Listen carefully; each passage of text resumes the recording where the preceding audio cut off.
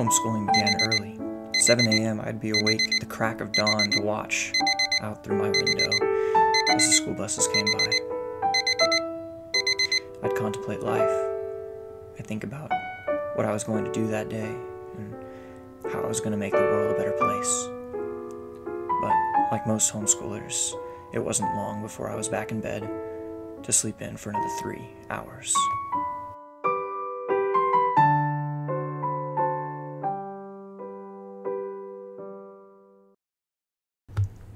Three hours later, I'd roll out of bed. I'd head to the bathroom so I could begin getting ready for my day. Turn on the light, brush my teeth, and wash my face, but I had no reason to change out of my PJs because I wasn't going anywhere. I was homeschooled. Once I was ready for my day, I'd head to my desk with my large stack of books, get some paper, and begin my schedule. Now, if you're a homeschooler, you probably have siblings. I had 2. And there comes a point in every homeschooler's life where they have to decide whether they're going to do their homework in the same room as their siblings and risk being annoyed constantly and not getting anything done, or if they're going to isolate. As a logical person who is plenty annoyed by their siblings on the daily, I decided to isolate. First, I'd start out with foreign language. Mine was Latin. Don't ask why, it wasn't my choice.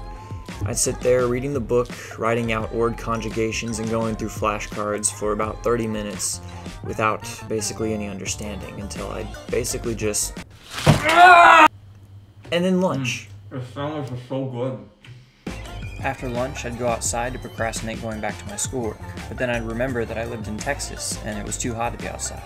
Quickly, I'd be back inside, and by 2 o'clock, I'd get serious. I'd read and read and read and cry and read and fall asleep in there somewhere and take a crap ton of notes because it was the only way to survive the tests.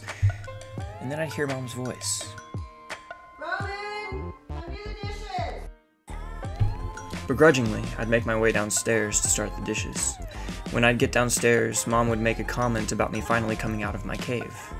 To this, I would roll my eyes, but privately, so that I didn't die.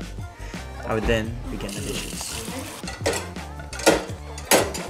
After the dishes were complete, I'd go to my schedule and find the very thing on the very bottom of the list, math. The very sight of the word could kill a man.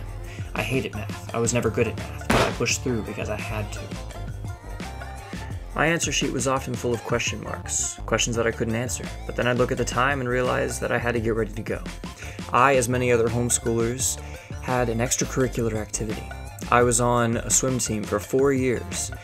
It was a love-hate relationship. I would always feel tired afterwards, but accomplished, and that's what made it worth it.